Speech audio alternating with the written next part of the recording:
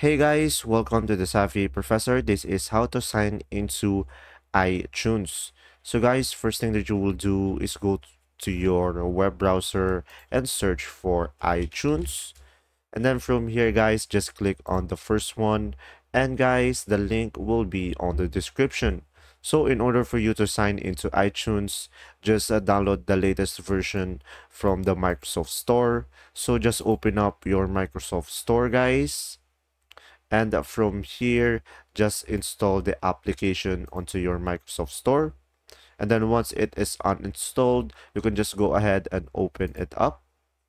And from here guys, just click on agree, and it will process it. And then from here, in order for you to sign into it, just click this button over here, agree, and from here you will have an option to sign into the iTunes store. So just click on it.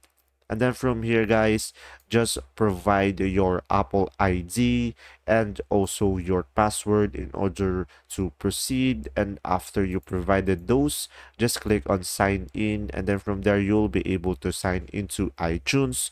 But guys, if you don't have an Apple ID, you can just click over here, create a new Apple ID, and then after that, just provide the necessary information in order to proceed to create an account. And there you go.